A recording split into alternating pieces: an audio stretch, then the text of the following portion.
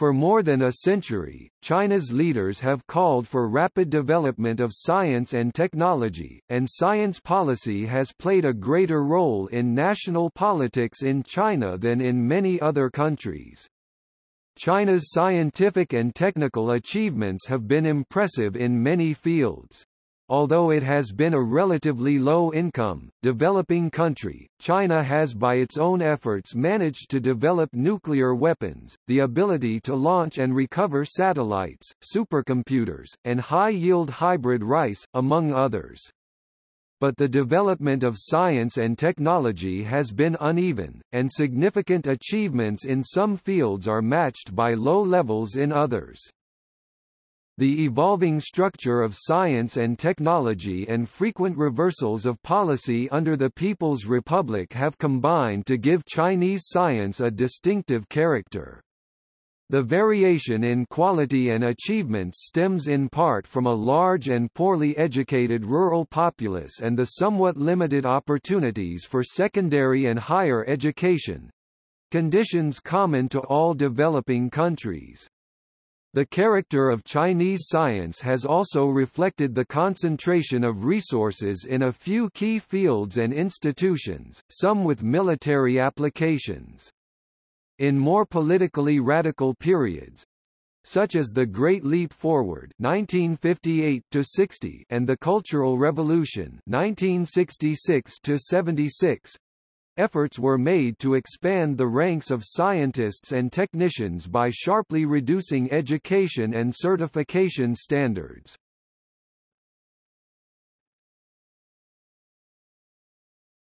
Topic: Historical development of science and technology policy. China's leaders have involved themselves in the formulation of science policy to a greater extent than have the leaders of most countries. Science policy also has played a significant part in the struggles between contending leaders, who often acted as patrons to different sectors of the scientific establishment. Party leaders, not themselves scientifically trained, have traditionally taken science and scientists quite seriously, seeing them as keys to economic development and national strength.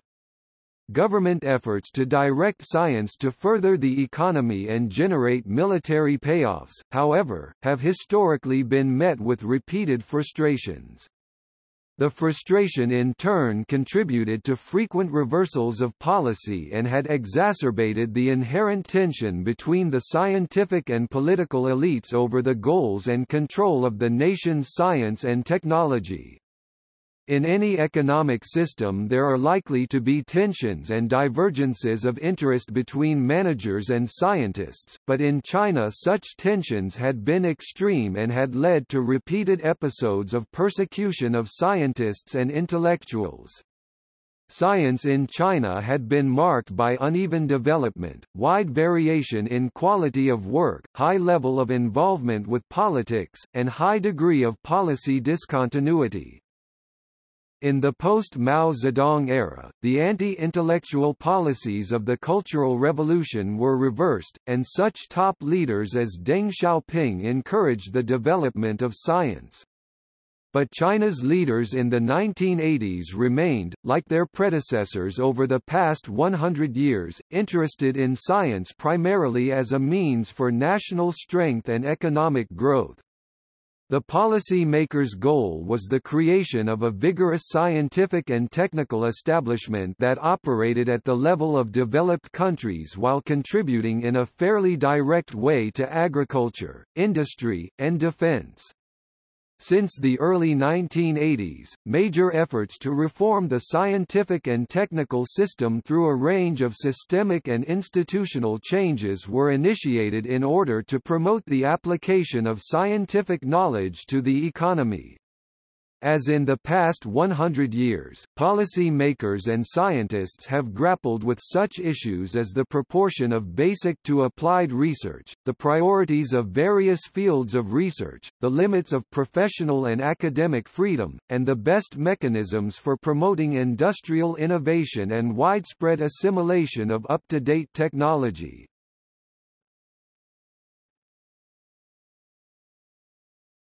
Topic: Pre-1949 patterns. In the context of China's high-yield agriculture, hence surpluses in the economy which were translated into leisure time for other pursuits, and Confucian meritocracy, hence a continued oversupply of the literate vis-a-vis the openings in officialdom and persistent record-keeping by the pre-modern standards, China became one of the hotbeds of scientific discoveries and technological development of the pre-modern world. It is commonly agreed that China led the world in science and technology from about the 10th century to about the 15th century. The Chinese sciences and technologies were concentrated in several fields, mainly material production, transport, weaponry and medicine. A common feature of all Chinese discoveries was their trial-and-error basis and incremental improvement. Here, China's continued history and large population became an advantage. However, this trial-and-error approach had its developmental ceiling. And, incremental improvement faced diminishing returns. So, although China once led the world, it was unable to realize what is known as the scientific revolution, whose origin may well have been Oriental, Chinese. Until the Qing dynasty (1644–1912), China was a world leader in technology and scientific discovery.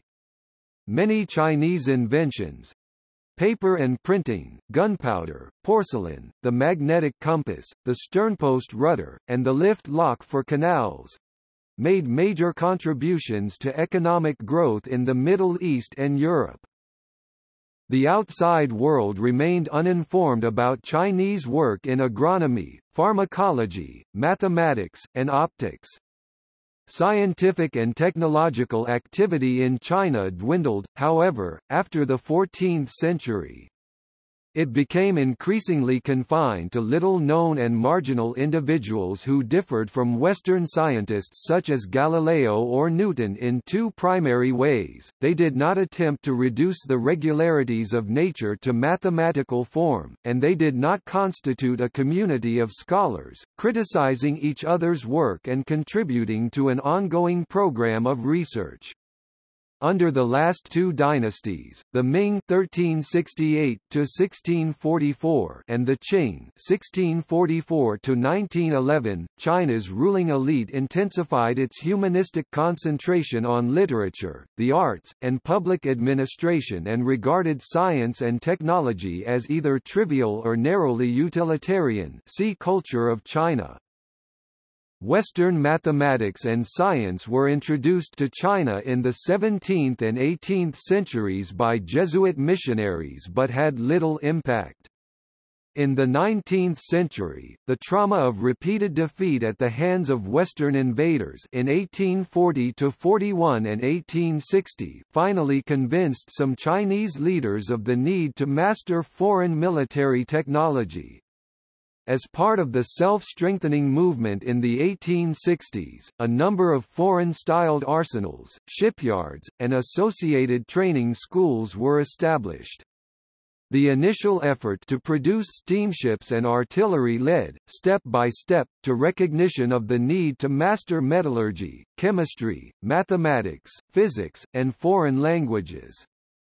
The last decades of the century saw the establishment, under the auspices either of the imperial government or of foreign missionaries, of secondary schools and colleges teaching science, as well as the movement of Chinese students to advanced studies in Japan, the United States, and Europe. Individual Chinese students had no great difficulty mastering Western science, but the growth in their numbers and potential influence posed a challenge to the Confucian scholar officials who dominated the imperial government and Chinese society. Such officials were reluctant to grant foreign-trained scientists and engineers a status equal to that of Confucian scholars, and they were suspicious of foreign ideas about politics and social organization, such as professional autonomy, freedom of speech and assembly, and experiments rather than written texts as validation of propositions. 19th-century officials attempted to control the influx of foreign knowledge and values, distinguishing militarily useful technology, which was to be imported and assimilated, from foreign philosophy, religion, or political and social values, which were to be rejected.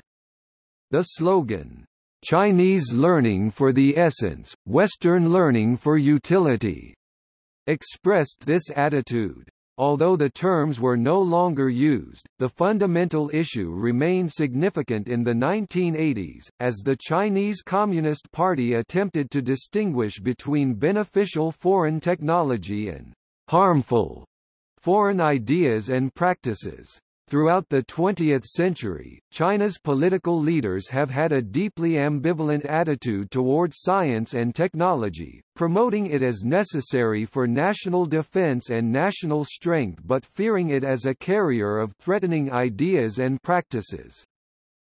By 1900, China's science and technology establishment, minimal though it was, already manifested several features that would characterize it throughout the 20th century.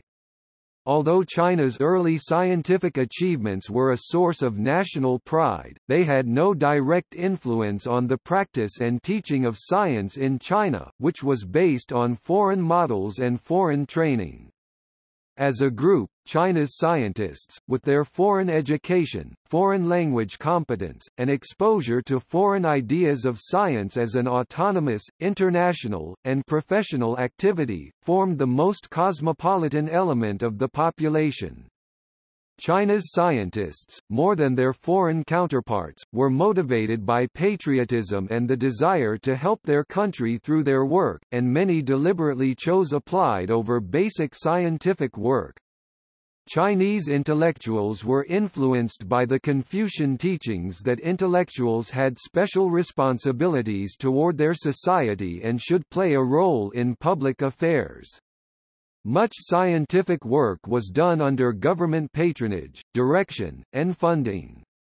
The government, whether imperial or republican, was interested in science for what it could contribute to national development and military power, and it saw science as a means rather than as an end in itself.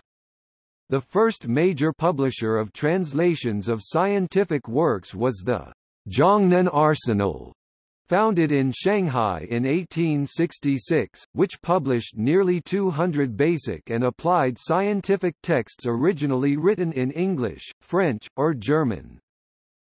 In the first 2 decades of the 20th century, an increasing number of colleges and universities were founded, and growing numbers of Chinese students were educated abroad. The Science Society of China, whose membership included most of the country's leading scientists and engineers, was founded by Chinese students at Cornell University in 1914. In 1915 it began publication in China of a major journal, Kagzu Science, which was patterned on the Journal of the American Association for the Advancement of Science. In 1922 the Society established a major biological research laboratory in Nanjing. The Society devoted itself to the popularization of science through an active and diverse publication program, the improvement of science education, and participation in international scientific meetings. The establishment of the Kuomingtang government at Nanjing in 1927 was followed by the creation of several government research and training institutions. See Republican China. The Academia Sinica, founded in 1928, had a dozen research institutes, whose personnel did research and advised the government. The late 1920s and early 1930s saw the establishment of many research institutes, such as the Fan Memorial Biological Institute in Beijing and the Beijing Research Laboratory, which eventually formed departments in physics, biology, pharmacology, and other fields. Most of the research institutes were characterized both by very limited funds and personnel and by productive, high-quality scientific work. By the 1930s, China possessed a number of foreign-trained scientists who did research of high quality, which they published in both Chinese and foreign scientific journals. These scientists worked in the major universities or in research institutes funded by the government or foreign organizations such as the Rockefeller Foundation, and were concentrated in Beijing, Nanjing, and Shanghai. Between 1937 and 1949, China's scientists and scientific work suffered the ravages of invasion, civil war, and runaway inflation. Funds to support research, never ample, almost totally disappeared, and most scientists were forced to devote most of their energies to teaching, administration, or a government job. In a change from the earlier pattern, many students opted not to return to China after foreign education, choosing instead to seek careers abroad.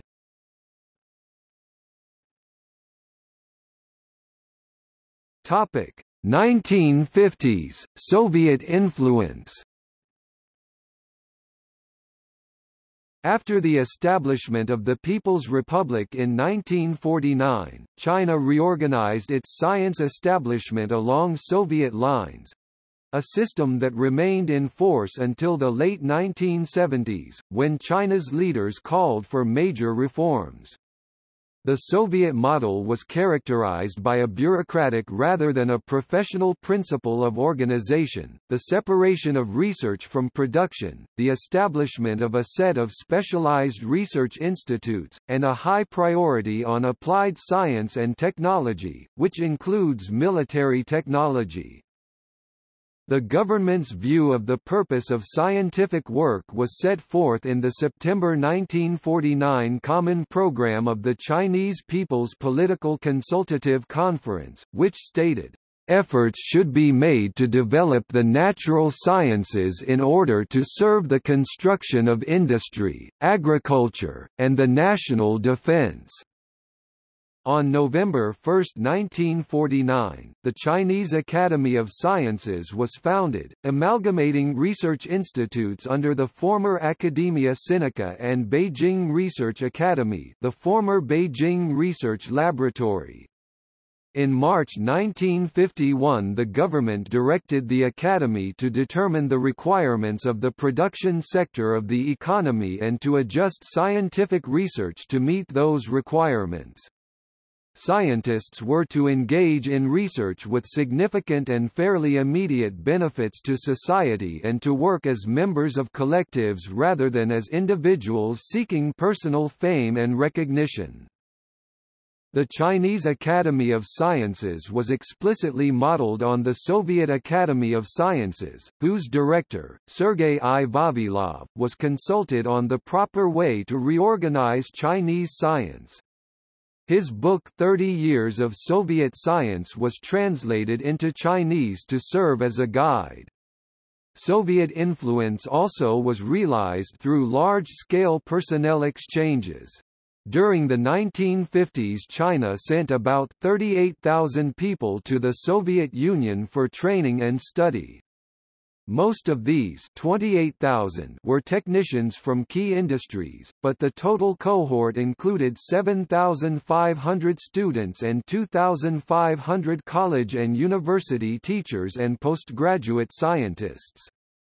The Soviet Union dispatched some 11,000 scientific and technical aid personnel to China. An estimated 850 of these worked in the scientific research sector, about 1,000 in education and public health, and the rest in heavy industry. In 1954, China and the Soviet Union set up the Joint Commission for Cooperation in Science and Technology, which met annually until 1963 and arranged cooperation on over 100 major scientific projects, including those in nuclear science. When the Chinese Academy of Sciences completed a draft 12-year plan for scientific development in 1956, it was referred to the Soviet Academy of Sciences for review.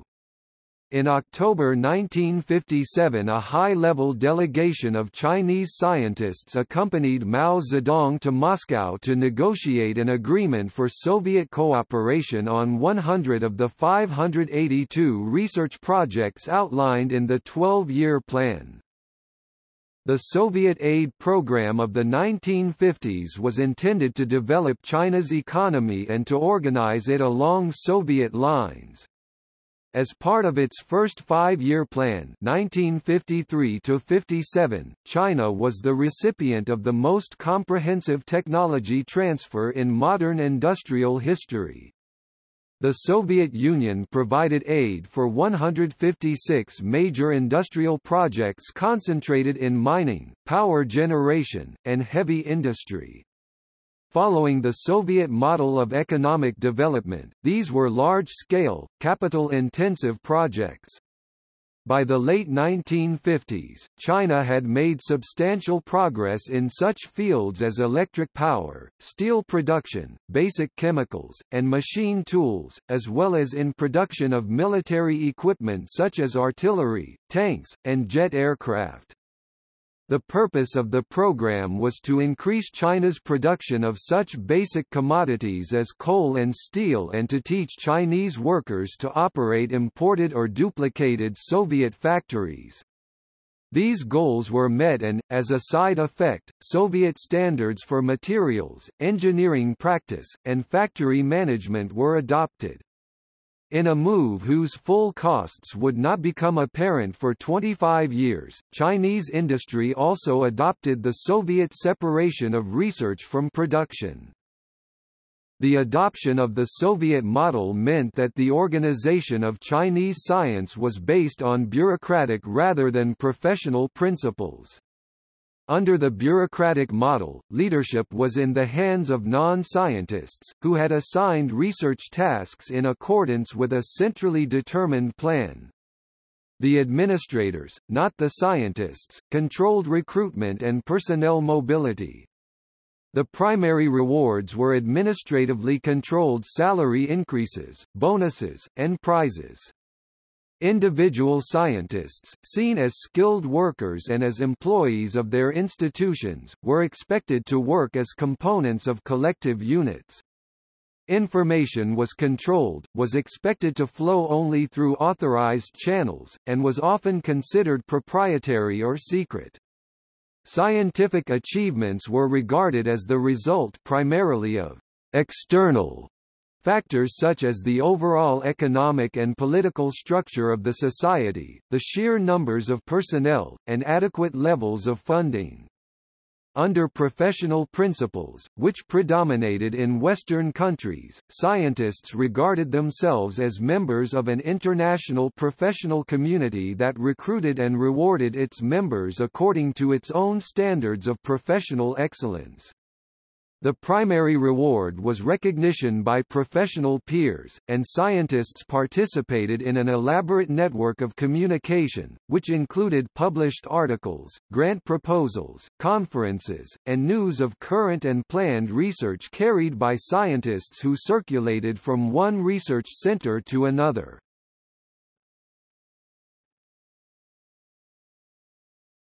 Topic: Tensions in the 1950s to 1970s. Tensions between scientists and China's communist rulers existed from the earliest days of the People's Republic and reached their height during the Cultural Revolution 1966–76. In the early 1950s, Chinese scientists, like other intellectuals, were subjected to regular indoctrination intended to replace bourgeois attitudes with those more suitable to the new society. Many attributes of the professional organization of science, such as its assumption of autonomy in choice of research topics, its internationalism, and its orientation toward professional peer groups rather than administrative authorities, were condemned as bourgeois. Those scientists who used the brief period of free expression in the 100 Flowers campaign of 1956–57 to air complaints of excessive time taken from scientific work by political meetings and rallies or of the harmful effects of attempts by poorly educated party cadres to direct scientific work, were criticized for their anti-party stance, labeled as rightists, and sometimes dismissed from administrative or academic positions. The terminology of the period distinguished between red and expert. Although party leaders spoke of the need to combine redness with expertise, they more often acted as if political rectitude and professional skill were mutually exclusive qualities. The period of the Great Leap Forward 1958–60 saw efforts to reassign scientists to immediately useful projects, to involve the uneducated masses in such research work as plant breeding or pest control, and to expand rapidly the ranks of scientific and technical personnel by lowering professional standards. The economic depression and famine following the Great Leap Forward, and the need to compensate for the sudden withdrawal of Soviet advisors and technical personnel in 1960, brought a renewed but short-lived emphasis on expertise and professional standards in the early 1960s. The scientific establishment was attacked during the Cultural Revolution, causing major damage to China's science and technology. Most scientific research ceased. In extreme cases, individual scientists were singled out as counter-revolutionaries and made the objects of public criticism and persecution, and the research work of whole institutes was brought to a halt for years on end. The entire staffs of research institutes commonly were dispatched to the countryside for months or years to learn political virtue by laboring with the poor and lower middle peasants. Work in the military research units devoted to nuclear weapons and missiles presumably continued, although the secrecy surrounding strategic weapons research made it difficult to assess the impact of the Cultural Revolution in that sector. In the most general sense, the Cultural Revolution represented the triumph of anti-intellectualism and the consistent, decade-long deprecation of scholarship, formal education, and all the qualities associated with professionalism in science. Intellectuals were assumed to be inherently counter-revolutionary, and it was asserted that their characteristic attitudes and practices were necessarily opposed to the interests of the masses.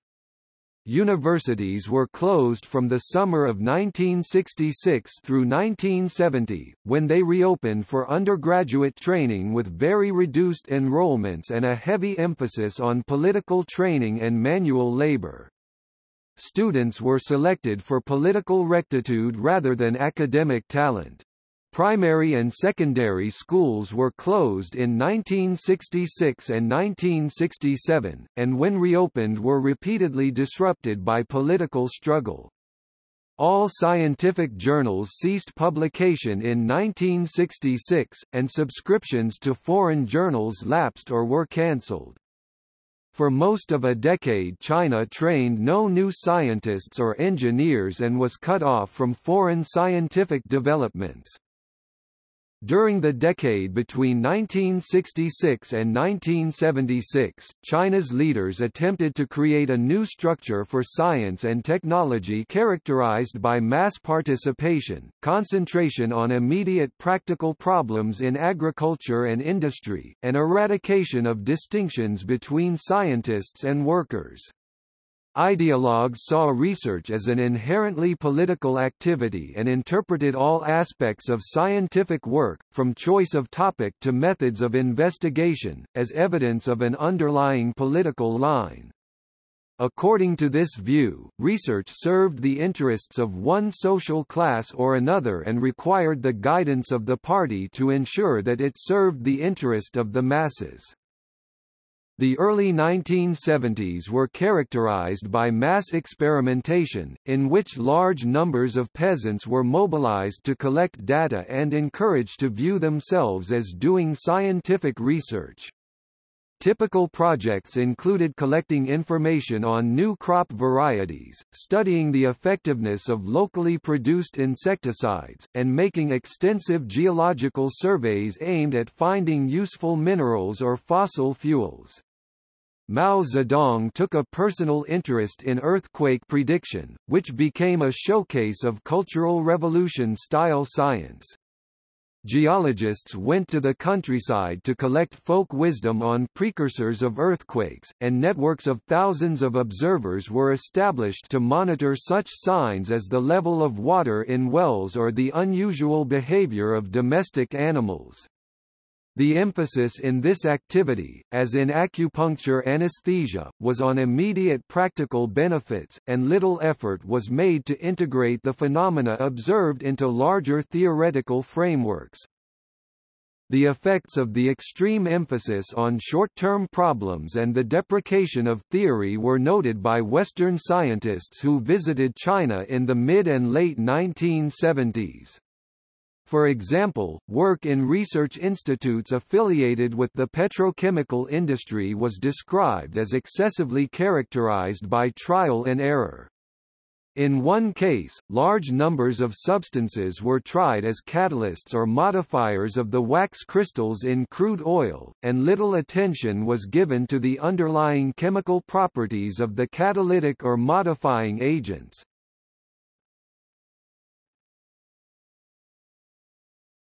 Topic 1977 to 84, Rehabilitation and Rethinking. The Cultural Revolution's attacks on science and its deprecation of expertise were opposed by those within the government and party who were more concerned with economic development than with revolutionary purity. In the early 1970s, Premier Zhou Enlai and his associate Deng Xiaoping attempted to improve the working conditions of scientists and to promote research. At the January 1975 session of the Fourth National People's Congress, Zhou Enlai defined China's goal for the rest of the century as the four modernizations, that is, modernization of agriculture, industry, science and technology, and national defense.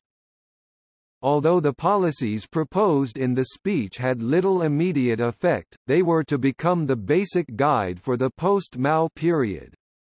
In 1975, Deng Xiaoping, then vice chairman of the Chinese Communist Party, vice premier of the government, and Zhou Enlai's political heir, acted as patron and spokesman for China's scientists. Under Deng's direction, three major policy documents on science and technology, industry, and foreign trade were drafted. Intended to promote economic growth, they called for rehabilitating scientists and experts, reimposing strict academic standards in education, and importing foreign technology. The proposals for reversing most of the Cultural Revolution policies toward scientists and intellectuals were denounced by the ideologues and followers of the Gang of Four as poisonous weeds. Zhou died in January 1976, and Deng was dismissed from all his posts in April. Deng's stress on the priority of scientific and technical development was condemned by the radicals as taking the capitalist road. This dispute demonstrated the central place of science policy in modern Chinese politics and the link between science policies and the political fortunes of individual leaders. Some of the immediate consequences of Mao's death and the subsequent overthrow of the Gang of Four in October 1976 were the reversals of science and education policies. During 1977, the more vocal supporters of the Gang of Four were removed from positions of authority in research institutes and universities and replaced with professionally qualified scientists and intellectuals. Academic and research institutions that had been closed were reopened, and scientists were summoned back to their laboratories from manual labor in the countryside. Scientific journals resumed publication, often carrying reports of research completed before everything stopped in the summer of 1966. The media devoted much attention to the value of science and the admirable qualities of scientists. It denounced the repressive and anti-intellectual policies of the deposed Gang of Four, who were blamed for the failure of China's science and technology to match advanced international levels.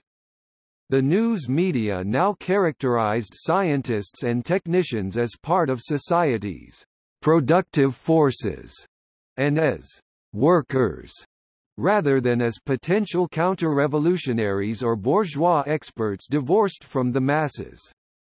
Considerable publicity went to the admission or readmission of scientists to party membership. The March 1978 National Science Conference in Beijing was a milestone in science policy. The conference, called by the Party Central Committee, was attended by many of China's top leaders, as well as by 6,000 scientists and science administrators. Its main purpose was to announce publicly the government and party policy of encouragement and support of science and technology. Science and technology were assigned a key role in China's New Long March toward the creation of a modern socialist society by the year 2000. A major speech by then Vice Premier Deng Xiaoping reiterated the concept of science as a productive force and scientists as workers, an ideological formulation intended to remove the grounds for the political victimization of scientists. In that speech to the National Science Conference in March 1978, Deng Xiaoping declared, "The crux of the four modernizations is the mastery of modern science and technology. Without the high-speed development of science and technology, it is impossible to develop the national economy at a high speed." Speeches by then Premier Hua Guofeng and Vice Premier Fang Yi, the top government figure involved in science and technology, urged that scientists be given free rein in carrying out research as long as the work was in line with broad national priorities. Basic research was to be supported, although stress would continue to be placed on applied work, and China's scientists would be given wide access to foreign knowledge through greatly expanded international scientific and technical exchanges. By 1978 substantial progress had been made toward restoring the science and technology establishment to its pre-Cultural Revolution state. Leaders with special responsibility for science and technology joined recently rehabilitated senior scientists in looking ahead and framing sweeping and very ambitious plans for further development. The draft 8-year plan for the development of science and technology, discussed at the 1978 National Science Conference, called for a rapid increase in the number of research workers, for catching up to advanced international levels by the mid-1980s, and for substantial work in such fields as laser science, manned space flight, and high-energy physics. For some scientists, and perhaps for their political sponsors as well, mastering technologies and developing Chinese capabilities in the most advanced areas of science were goals in themselves, regardless of the costs or of the likely benefits to the peasants and workers. Both political leaders and media personnel seemed captivated by the vision of rapid economic growth and social transformation made possible by the wonders of science. Further, many leaders, not themselves scientifically trained, tended toward unrealistic expectations of the immediate benefits from research. This attitude, while different from the hostility to science exhibited during the Cultural Revolution, was based on a misunderstanding of the nature of scientific work and was therefore a poor foundation for science policy. The plans for rapid advance in many scientific areas were associated with equally ambitious calls for economic growth and the large-scale import of complete factories. During 1979 it became increasingly clear that China could not pay for all the imports or scientific projects wanted by all the ministries, regional authorities, and research institutes. It also became increasingly evident that those promoting the projects had overlooked financial constraints and severe shortages of scientific and technical manpower and that they lacked a comprehensive plan. In February 1981 a report of the State Science and Technology Commission reversed the overly ambitious 1978 eight-year scientific development plan and called for renewed emphasis on the application of science to practical problems and on training more scientists and engineers. As scientists and administrators confronted the problems of applying and linking research with development, they became aware of the constraints of the existing system and of the extent to which the endemic difficulties in applying scientific knowledge were consequences of the Soviet-style structure for science and industry that China had uncritically adopted in the 1950s. Attention shifted to reforming the existing system and promoting greater efficiency and better use of scarce resources, such as trained manpower. Between 1981 and 1985, a number of new journals discussed China's scientific system and suggested improvements, while national and local administrators sponsored a wide range of experimental reforms and reorganizations of research bodies. The extensive discussion and experimentation culminated in a March 1985 decision of the Party Central Committee calling for thorough reform of China's science system. Also, China helped Lucasfilm to make the first Star Wars.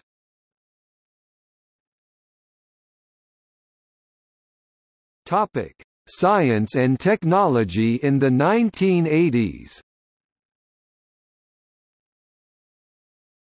Topic: supply of skilled manpower. Research and development (R&D) is a labor-intensive endeavor, in which the critical resource is the size and quality of the pool of trained manpower. China suffered both from an absolute shortage of scientists, engineers, and technicians and from maldistribution and misuse of those it had.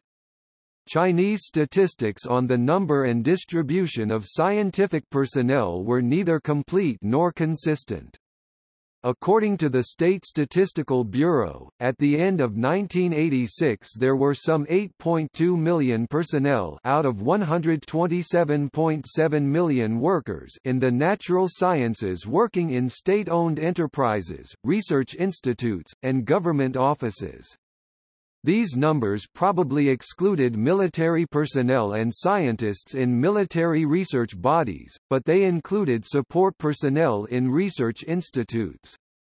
Scientific and technical personnel comprised about 1.5% of all employed persons, but only about 350,000 of them were research personnel. Their number had increased markedly from the 1970s as well-trained students began graduating from Chinese colleges and universities in substantial numbers and as postgraduates began returning from advanced training in foreign countries. Between 1979 and 1986, China sent over 35,000 students abroad, 23,000 of whom went to the United States. More significant than sheer numbers of scientific personnel were their quality and distribution. The total numbers masked wide variations in educational background and quality, lumping together graduates of two-year institutions or those who had attended secondary or post-secondary schools during periods of low standards with those who had graduated from major institutions in the early 1960s or the 1980s, that is, before or after the period of the Cultural Revolution. The Cultural Revolution had removed an entire generation from access to university and professional training, creating a gap in the age distribution of the scientific workforce. The scientific community included a small number of elderly senior scientists, often trained abroad before 1949, a relatively small group of middle-aged personnel, and a large number of junior scientists who had graduated from Chinese universities after 1980 or returned from study abroad. In the mid-1980s, many of the middle-aged, middle-rank scientists had low educational and professional attainments, but generally they could be neither dismissed nor retired because of China's practice of secure lifetime employment, nor could they be retrained, as colleges and universities allocated scarce places to younger people with much better qualifications.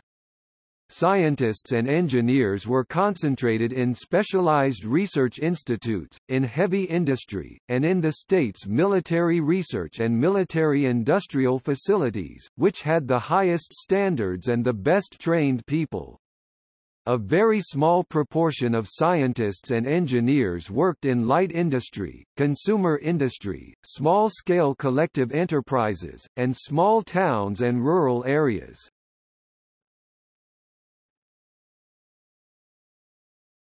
Topic: Research institutes. In the late 1980s, most Chinese researchers worked in specialized research institutes rather than in academic or industrial enterprises. The research institutes, of which there were about 10,000 in 1985, were, like their Soviet exemplars, directed and funded by various central and regional government bodies. Their research tasks were, in theory, assigned by higher administrative levels as part of an overall research plan. The research plan was, in theory, coordinated with an overall economic plan. Research institutes were the basic units for the conduct of research and the employment of scientists, who were assigned to institutes by government personnel bureaus. Scientists usually spent their entire working careers within the same institute. Research institutes functioned as ordinary Chinese work units, with the usual features of lifetime employment, unit control of rewards and scarce goods, and limited contact with other units not in the same chain of command. Each research institute attempted to provide its own staff housing, transportation, laboratory space, and instruments and to stockpile equipment and personnel.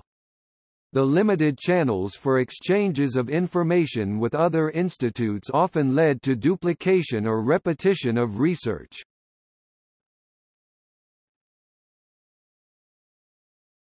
Topic: National organization and administration. The research institutes belong to larger systems or hierarchies, defined by the administrative bodies that directed and funded their subordinate institutes. Research institutes were grouped into 5 major subsystems, known in China as the 5 main forces: Chinese Academy of Sciences, institutions of higher learning, industrial branches, national defense departments, and local scientific research institutes. The 5 subsystems were administratively distinct and had little contact or communication among them.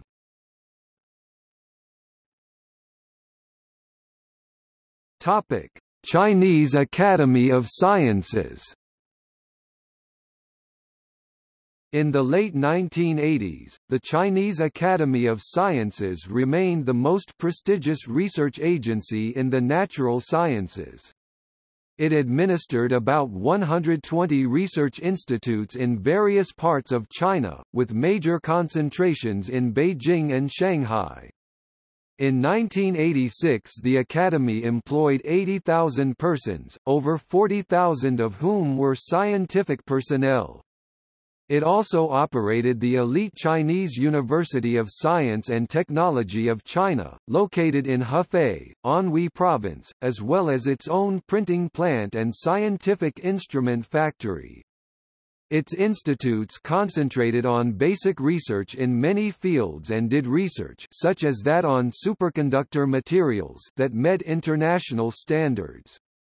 The Chinese Academy of Sciences institutes employed China's best qualified civilian scientists and had better laboratories, equipment, and libraries than institutes in the other 4 research systems. The Academy's concentration on basic research was intended to be complemented by the work of the more numerous institutes affiliated with industrial ministries or local governments, which focused on applied research. Although nominally subordinate to the State Science and Technology Commission, the Chinese Academy of Sciences in practice reported directly to the State Council. Before 1956 the Academy was directly responsible for overall science planning, and in 1987 it retained a fairly high degree of institutional autonomy and influence on national science policy. The Academy provided expert advice, when asked, to the State Council and its ministries, commissions, and agencies. Its specialized research institutes also did work for the Military Research and Development Program. Additionally, it had responsibility for multidisciplinary research, monitoring the level of technology in Chinese industries and suggesting areas where foreign technology should be purchased. During the 1980s the Academy repeatedly was asked to pay more attention to the needs of production and the application of knowledge. The membership of the Chinese Academy of Sciences included the nation's most senior and best-known scientists, some of whom had long-standing personal ties with senior political leaders. Such ties and the prestige of the Academy helped it win favorable treatment in the state budgetary process and operate with relatively little outside interference. Its relatively privileged position generated resentment among those working in less well-funded institutes under the industrial ministries, whose workers—as well as some planners in the state administration, reportedly considered the Academy both overfunded and overstaffed with theoreticians who contributed little to the national economy.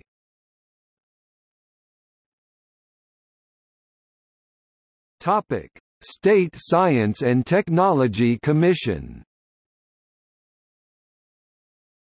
The State Science and Technology Commission, a ministerial-level organ of the State Council, had responsibility for overseeing the work of civilian research institutes subordinate to the various industrial ministries, such as the Ministry of Electronics Industry and the Ministry of Coal Industry, or to provincial-level, prefectural, or municipal bureaus. More than 80% of China's 10,000 research institutes fell in this category, and their range of quality was considerable. Central planners and administrators considered the proliferation of low-quality research institutes a waste of scarce research funds, but by mid-1987 they had not been able to overrule powerful ministries or local governments. Such institutes, which employed the majority of China's scientists and engineers, were expected to devote themselves to the application of science and to useful innovations and improvements to industrial processes and products. They had little direct contact with factories and manufacturing, and they reported their research results up the chain of command of their department or ministry, which was responsible for passing them on to factories. The scientists and engineers had little opportunity for interchanges with research institutes that were doing similar work but that were subordinate to a different ministry or commission. The State Science and Technology Commission also has primary responsibility for coordinating science policy with the state's planning and budgeting operations, working in coordination with the State Planning Commission, the State Economic Commission, and the Ministry of Finance. The importance of science and science policy was indicated by the high state and party rank of the ministers and vice ministers placed in charge of the State Science and Technology Commission. Provincial-level units, responsible for budgeting, planning, and coordinating across administrative hierarchies, had their own science and technology commissions. The demarcation between the responsibilities of the Chinese Academy of Sciences and the State Science and Technology Commission in policy formulation and consultation was not entirely clear, and there was probably a certain degree of ambiguity and contention in their dealings with each other. The Commission was apprised of the research being done at the Academy Institutes and approved the Academy budget as a whole, but it could not direct the allocation of funds within the Academy.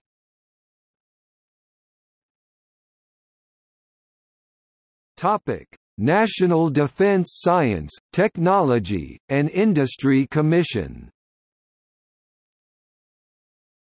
Since the 1950s, much of China's research and development effort has been channeled into military work. Military research facilities and factories are reported to have China's best trained personnel, highest level of technology, and first priority for funding. Although the military sector has been shrouded in secrecy, its work evidently has resulted in the largely independent development of nuclear and thermonuclear weapons, intercontinental ballistic missiles, nuclear submarines and submarine-launched ballistic missiles, and the successful launch and recovery of communications and reconnaissance satellites. Little information on the military research sector has been made public, and secrecy has been reinforced by isolation of many military research centers in the remote deserts and mountains of China's western regions. The overall level of China's military technology is not high by international standards, and the achievements in nuclear weapons and missiles were apparently resulted from projects featuring concentrated resources, effective coordination of distinct specialties and industries, and firm leadership directed at the achievement of a single, well-defined goal. The style recalled the 1940s Manhattan Project in the United States, and the accomplishments demonstrated the effectiveness of the Soviet-style "big push" mode of organizing research and development. The military sector was developed in comparative isolation from the civilian economy, and until the 1980s its higher level of skills made little contribution to the national economy. Throughout the 1980s, efforts were made to break down some of the administrative barriers separating the military and civilian research and development systems. The military sector was relatively privileged, and the spirit of self-reliance was strong. Nevertheless, the rapid development of electronics and computer applications in the 1970s and 1980s rendered much of China's military industry obsolete. Consequently, pressure for more contact between the military research units and civilian institutes, which, with foreign contact and up-to-date foreign technology, surpassed the technical level of the military institutes, was generated. In 1987, the work of the military research institutes continued to be directed by the State Council's National Defense Science, Technology, and Industry Commission (NDSTIC). The NDSTIC was created in 1982 with the merger of the National Defense Science and Technology Commission, National Defense Industries Office, and Office of the Science, Technology, and Armament Commission of the Party Central Military Commission. The NDSTIC functioned in a manner similar to the State Science and Technology Commission, concentrating on high-level planning and coordination across the vertical chains of command in which military research institutes and factories were organized.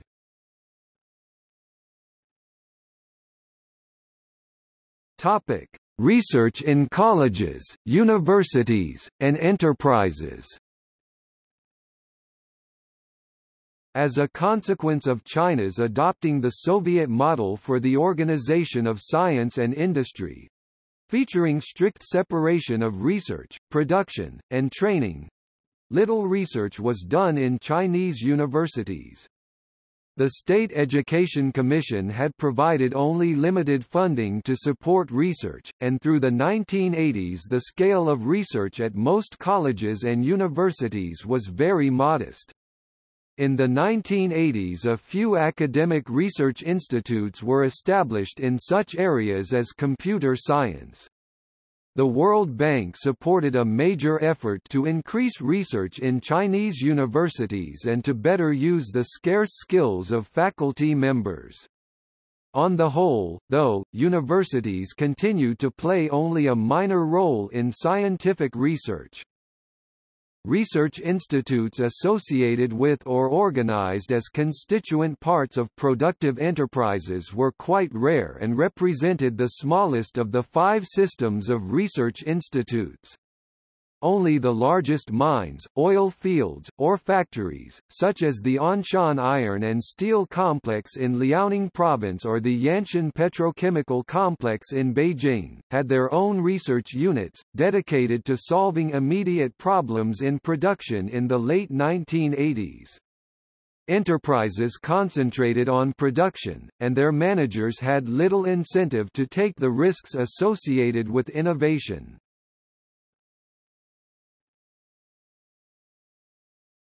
Topic: Planning scientific research.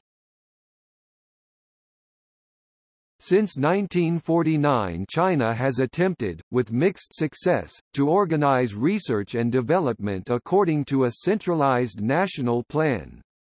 The various plans for scientific development that China has adopted since 1957 have been broad, listing topics and areas of priority without going into much detail or attempting to issue targets or dates to specific research institutes. From the 1950s through the mid-1980s, the Iron Rice Bowl of guaranteed employment and funding applied to research institutes and researchers as much as to any other enterprises or state sector workers.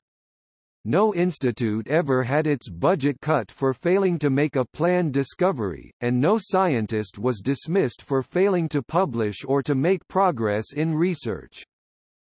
Much of the initiative in research seems to have come from below, with institutes submitting proposals for projects and funding to the State Science and Technology Commission. The Commission's plans were drawn up after conferences in which scientists and directors of institutes suggested work that seemed feasible and worthwhile. The Beijing headquarters of the Commission had a staff of between 500 and 1,000, not all of whom had scientific or economic backgrounds. Some of their energies were devoted to communication and coordination with other elements of the central administration, such as the State Planning Commission and the State Economic Commission. The core of the responsibility and power of the State Science and Technology Commission was in its allocation of funds for research and approval of projects. It possessed neither the manpower nor the expertise to monitor the work of the several thousand research institutes it oversaw, and of necessity it concentrated on major projects and relied on the advice of expert scientists and the regional scientific and technological commissions, which processed reports and applications for new projects. Much of its work consisted of balancing the competing requests for limited funds, and its decisions often were made on grounds other than scientific merit. Although China's leaders addressed the rhetoric of centralized planning to scientific research, research activities were more decentralized and more subject to pressures from powerful ministries and provincial-level governments.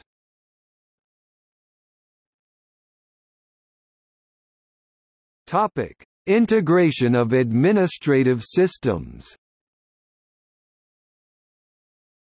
In the late 1980s, 2 of the 5 research subsystems, the Chinese Academy of Sciences and the military system, were relatively privileged in receiving government financing and being supplied with scarce resources, and historically had tended to form closed, self-sufficient domains. The system under the State Science and Technology Commission, which included the largest number of research institutes, was marked by wide variations in quality and a vertical, bureaucratic mode of organization that inhibited collaboration and exchange of information. Both the universities and the research institutes attached to large industrial complexes were short of funds and out of the mainstream of research. Overall, China's science and technology structure was marked by lopsided distribution of skilled manpower, pervasive fragmentation, compartmentalization, and duplication of research, an outcome of the 1950s decision to adopt a bureaucratic mode of organization for science and technology. Chinese policy makers were well aware of these problems and, over the years, had responded with two forms of organizational remedies: high-level coordinating bodies and mass scientific associations that cut across administrative boundaries.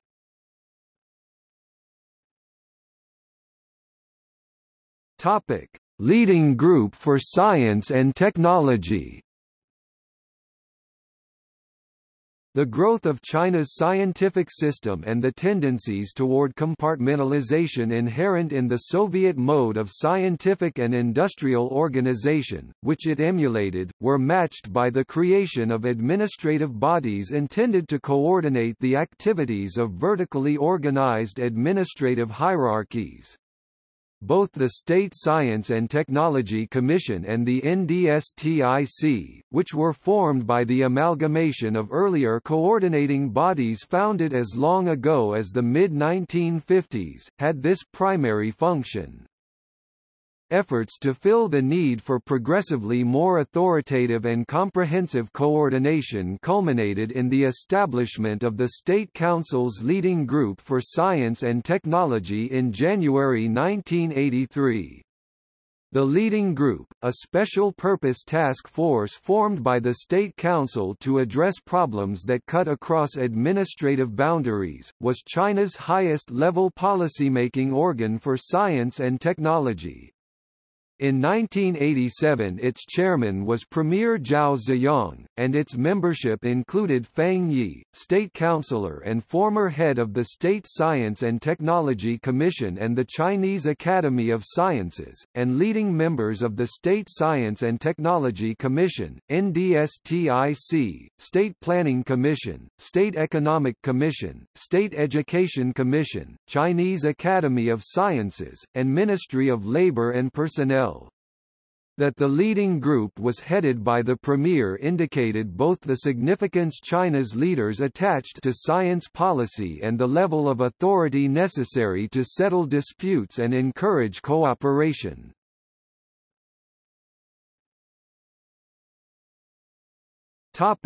China Association of Science and Technology.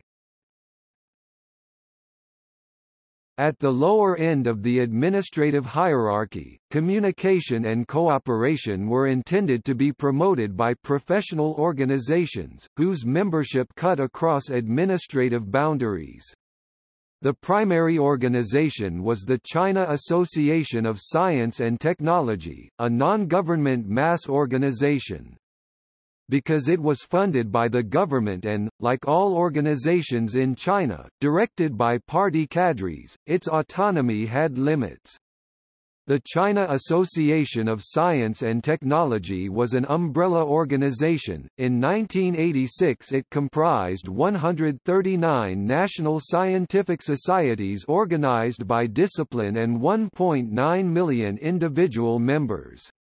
It succeeded earlier scientific associations that had been founded in 1910–20.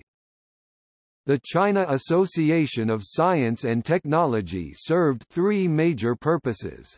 First, like professional associations in most countries, it brought individual scientists and administrators together with their professional peers from other bodies at conferences, lectures, and joint projects, and it promoted communication across administrative boundaries. Second, the China Association of Science and Technology had a major role in the popularization of science and dissemination of scientific knowledge to the general public. This latter function was accomplished through the publication of popular science journals and books aimed at an audience with a high school education and through lecture series, refresher training for technicians and engineers, and consultation for farmers and rural and small-scale industries. The China Association of Science and Technology and its constituent associations served increasingly as consultants to government officials. Third, the China Association of Science and Technology played a major role in China's international scientific exchanges and hosted delegations of foreign scientists, sponsored international scientific conferences in China, participated in many joint research projects with foreign associations and scientific bodies, and represented China in many international science societies.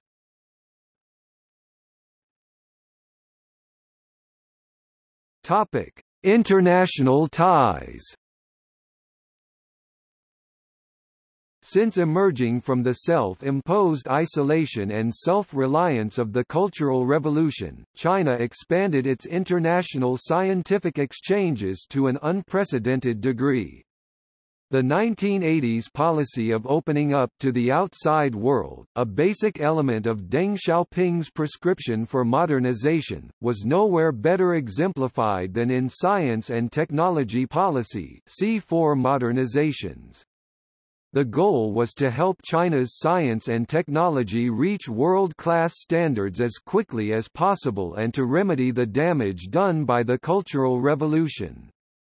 This was achieved by participating in international conferences, cooperating in projects with foreign scientists, and sending thousands of Chinese graduate students and senior researchers to foreign universities for training and joint research. Scientific cooperation has come to play a significant part in China's foreign relations and diplomatic repertoire. Visits of Chinese leaders to foreign countries are often marked by the signing of an agreement for scientific cooperation. In mid-1987 China had diplomatic relations with 133 countries and formal, government-to-government agreements on scientific cooperation with 54 of them. See Foreign Relations of the People's Republic of China. When diplomatic relations were established between China and the United States in January 1979, the Joint Commission in Scientific and Technological Cooperation was founded. Since then, the two governments have signed 28 agreements on scientific and technical cooperation in fields ranging from earthquake prediction to industrial management. China has mutually beneficial scientific exchange programs with both technically advanced nations and those having only a minimal scientific capability. Although China tended to receive aid from more scientifically advanced nations and to render aid to the less developed, the equality implied in scientific exchange made it a useful diplomatic form. In 1987 China had scientific exchange relations with 106 countries, usually in the form of agreements between the China Association of Science and Technology and a foreign equivalent. Incomplete statistics indicated that by 1986 Chinese scientists had completed over 500 joint projects with scientists in the United States and were working on 1,500 projects with counterparts in various West European countries, 300 with those in Eastern Europe, and at least 30 with Japanese researchers. In June 1986 the Chinese Academy of Sciences signed an agreement with the Soviet Academy of Sciences for scientific cooperation in unspecified fields. Many exchanges with the United States involved Chinese-American scientists and engineers, who collaborated with visiting Chinese researchers in the United States and visited China to lecture on their specialties and to advise scientific bodies. By 1986, the China Association of Science and Technology or its constituent associations were full members of 96 international scientific societies and committees, and over 300 Chinese scientists held office in international scientific bodies. China also was an active participant in United Nations scientific activities in the 1980s. Luoyang, Henan Province, is the site of the United Nations Educational, Scientific and Cultural Organization's International Silt Research and Training Center, which specialized in problems of river silts. Apart from the 35,000 students China sent abroad for training between 1979 and 1986, approximately 41,000 Chinese scientists took part in various international exchanges. Between 1980 and 1986, China hosted 155 international academic conferences, which were attended by 10,000 foreign scholars and 30,000 Chinese participants. China also has employed substantial numbers of foreign experts, often retired scientists or engineers, as short-term consultants, managed by the State Administration of Foreign Experts Affairs. International exchanges has represented one of the most successful aspects of the Chinese government's efforts to raise the level of science and demonstrate the strength of the centralized direction and funding possible under China's bureaucratic organization of science. The weaknesses of that mode of organization was evident in the less successful efforts to improve the internal functioning and productivity of the domestic science and technology establishment and have generated a major effort to reform that establishment.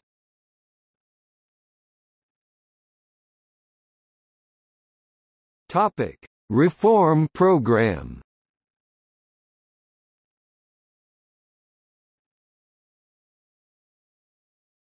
Topic: Shortcomings of the science and technology system. From the perspective of China's leaders, the entire science and technology system of the late 1980s, with its 8 million personnel and 10,000 research institutes, represented an expensive, underutilized and not very productive capital investment.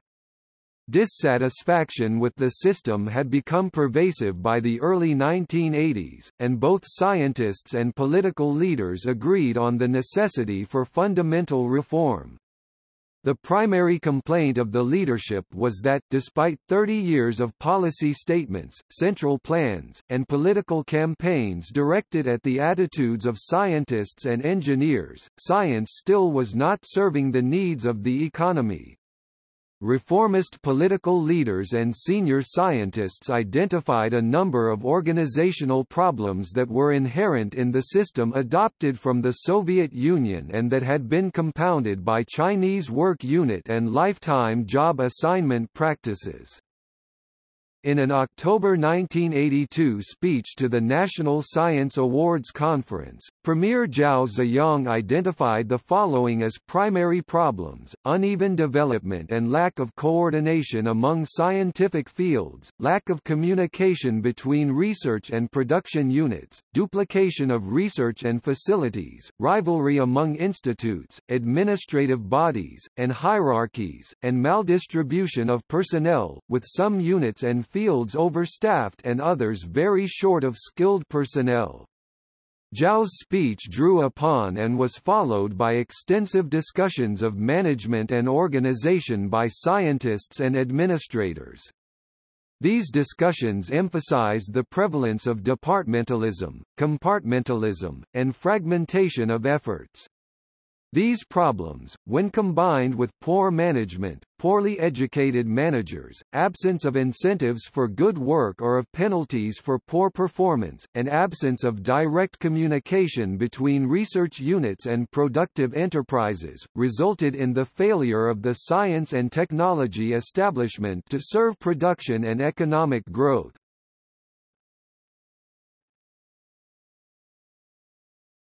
Topic: Program. In March 1985, after extensive discussion, consultation, and experimentation, the Party Central Committee called for sweeping reforms of science management.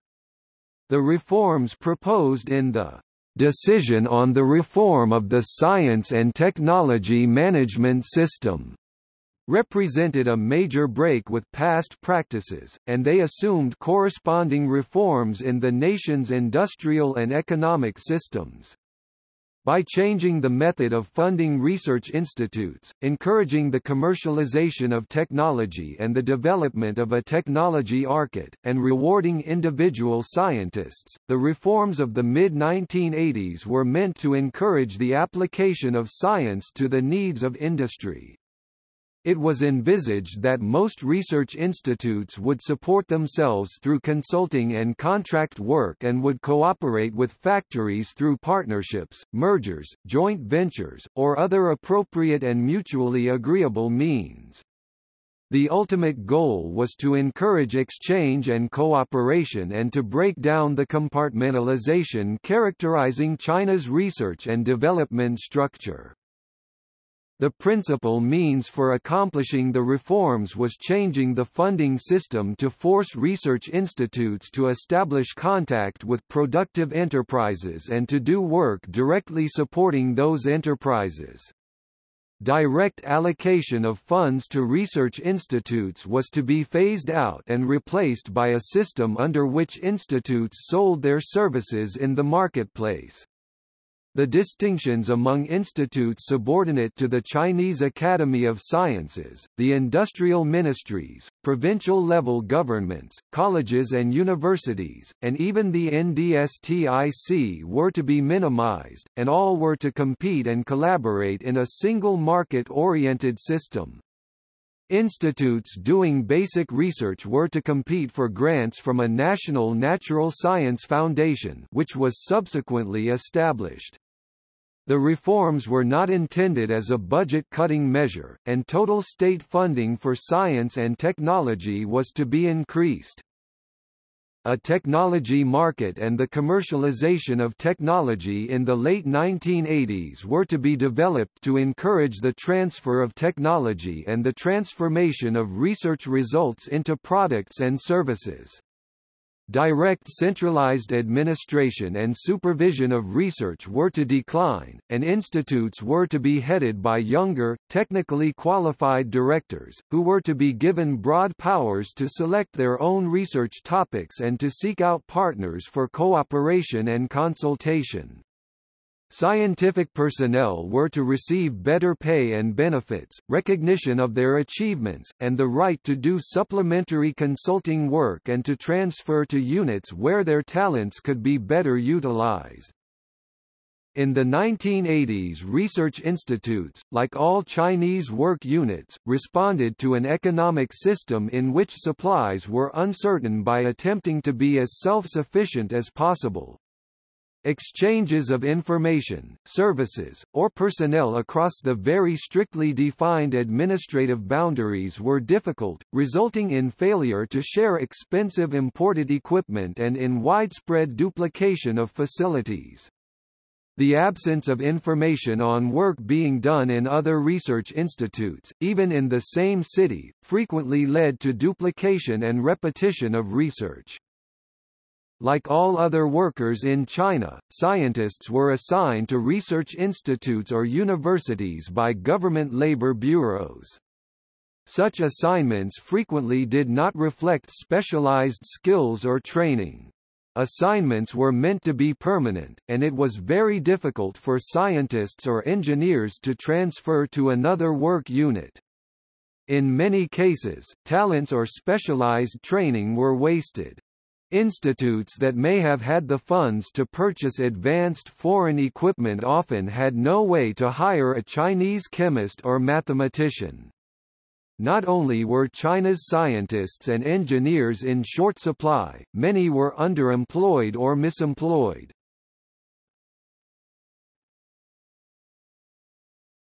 Topic: Relation with economic reform.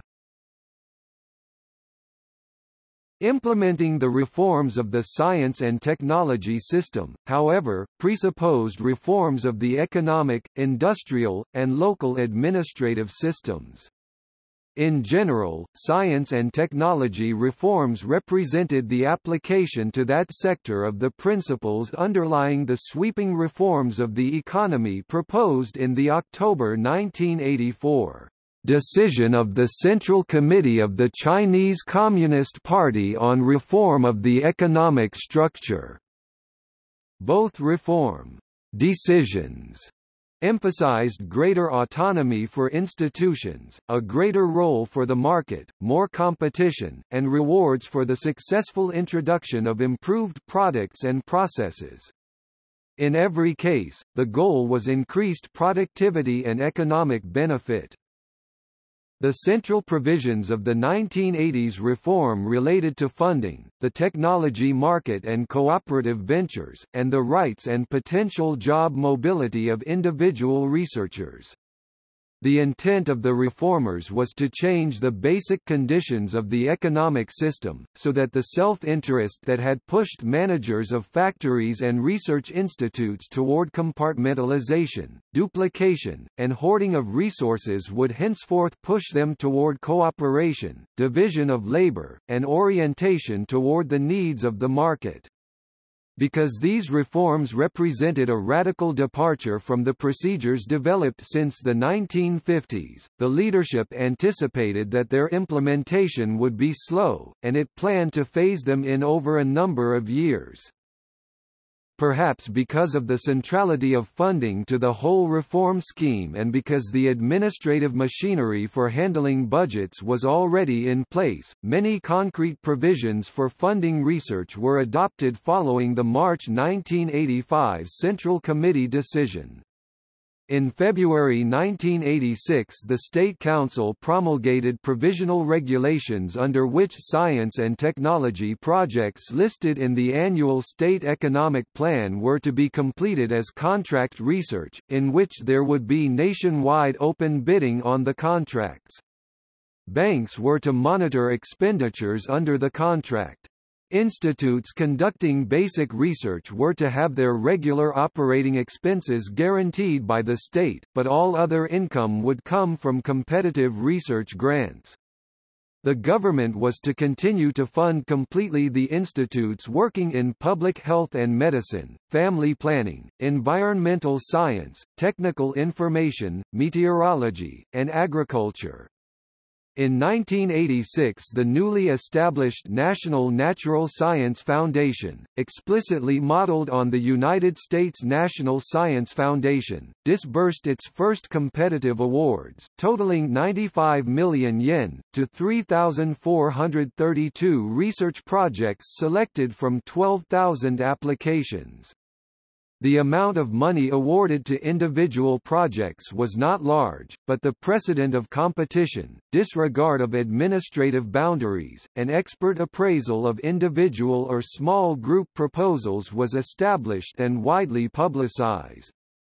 And, early in 1987, the NDSTIC announced that henceforth weapons procurement and military research and development would be managed through contracts and competitive bidding.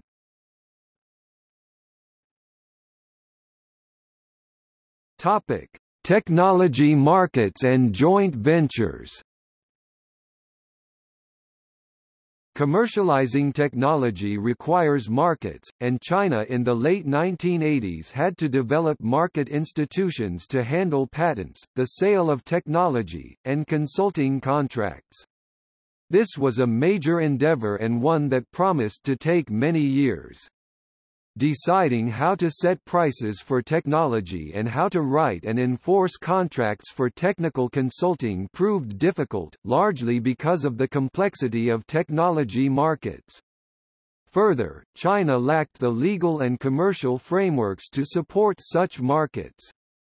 Nevertheless, institutes and factories participated in technology fairs and established contractual relations in great numbers, with the total technology trade volume in 1986 reaching an estimated 2.3 billion yen.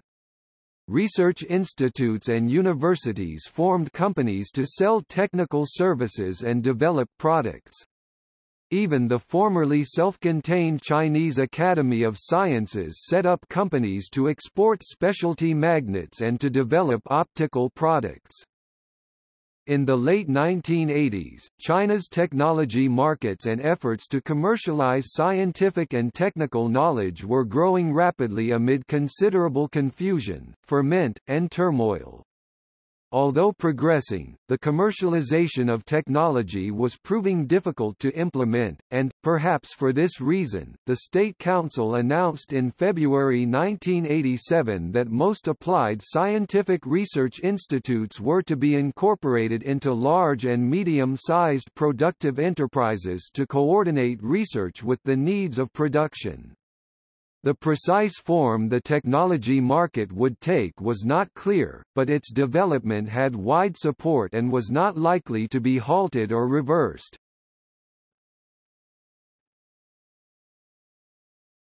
Topic: Personnel and job mobility. From one perspective, the most important element of China's science and technology system has been its human capital, its trained scientists and engineers. By the 1980s it was widely recognized in the Chinese press that scientists, like all intellectuals, had been poorly treated, underpaid, and burdened with difficult living conditions that reduced their productivity. In many cases, scientists' abilities were wasted because they were assigned to jobs outside their expertise or because their institute already had all the professionals in their field it needed and there was no way for them to change jobs. Many Chinese science policy writers were familiar with the conclusion of Western specialists that scientific progress and the effective application of science to practical problems are facilitated by personnel mobility. Accordingly, the March 1985 Party Central Committee decision called for reform of the personnel system to promote a rational flow of scientific and technical personnel. Throughout the late 1980s, however, job mobility and attempts to place scientists where their talents could have the greatest effect were the aspect of reform in which least was achieved. Transfer of scientists from one unit to another remained a major step, and a relatively infrequent one. According to the State Science and Technology Commission, 2% of scientists and engineers changed work units in 1983, and only 4% in 1985. Personnel still required the permission of their work unit heads to transfer, and that permission often was withheld. Many directors of institutes were accused of having a feudal mentality, that is, regarding personnel as part of their unit's property.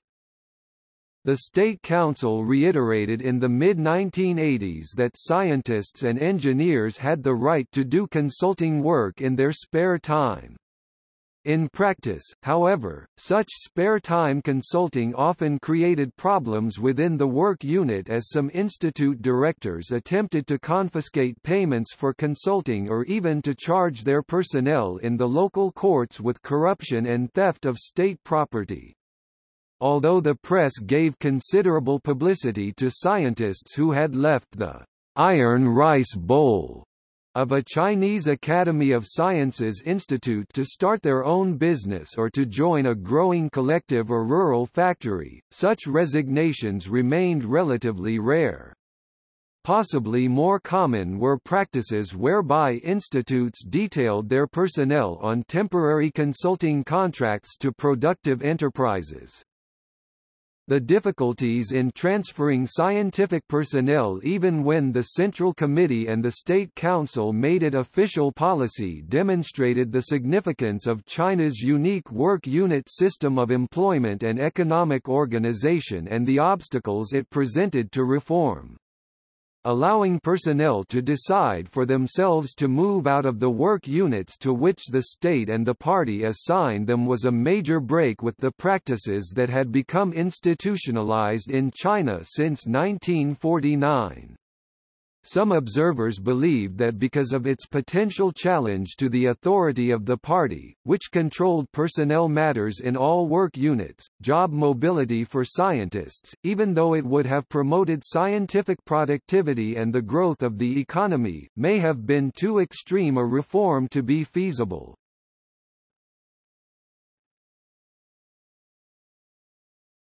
Topic: Technology transfer.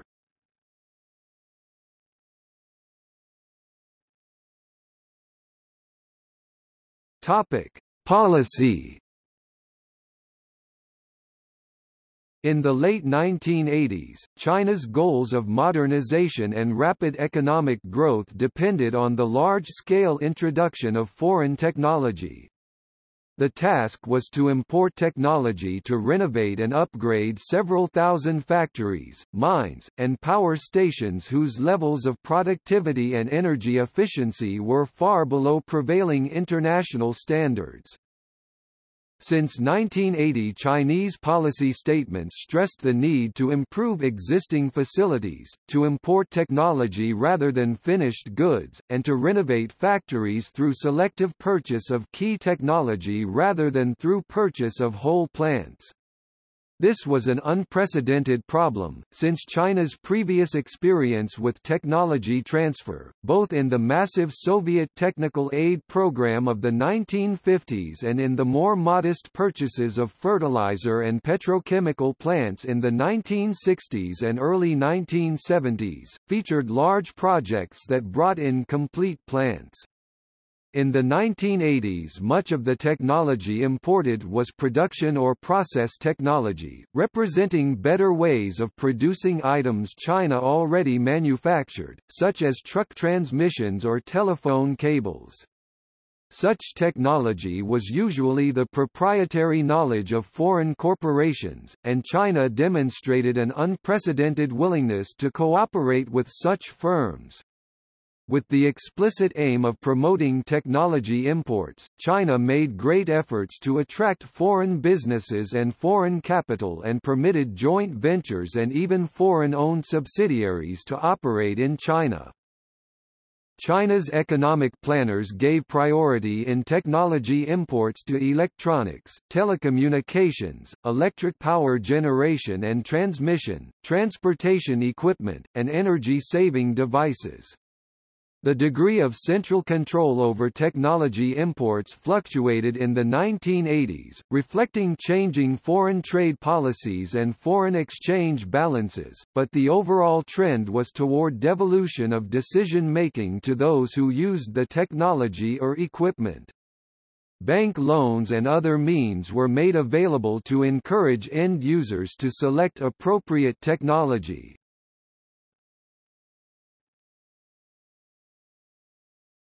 Topic: Modes of transfer.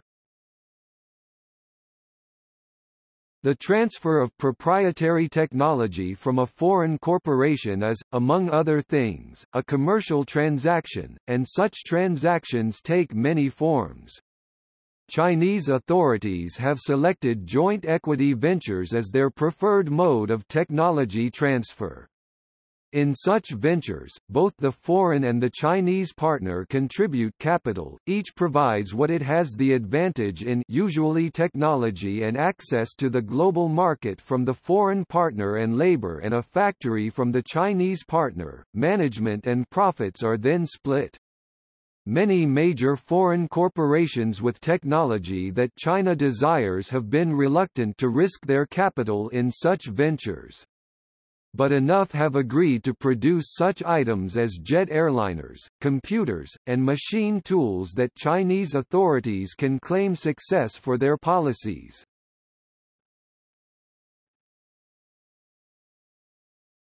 Topic: Linking technology and economics. As they have accumulated experience in dealing with foreign corporations, Chinese economic administrators and enterprise managers have become better able to negotiate contracts that still permit the necessary training and consultation in the use of foreign technology. By the late 1980s, the transfer of foreign technology had become a normal commercial transaction. To an increasing extent, policy and practices for technology transfer were becoming part of general economic and foreign trade policies. China faced problems in assimilating technology in the factories that imported it and in deciding which foreign technologies to import. It was becoming clear to Chinese planners and foreign suppliers of technology that these problems reflected overall deficiencies in technical and management skills and that they were general economic and management problems. The solution to these problems was increasingly seen by Chinese administrators as lying in reforms of the economy and industrial management.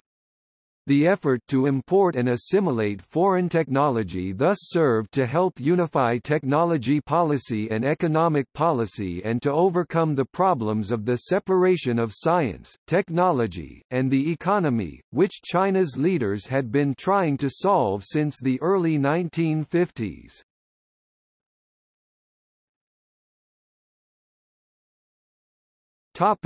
See also: History of science and technology in China, Chinese civilization. Science and technology in China, present day. Science in newly industrialized countries. Scientific publishing in China.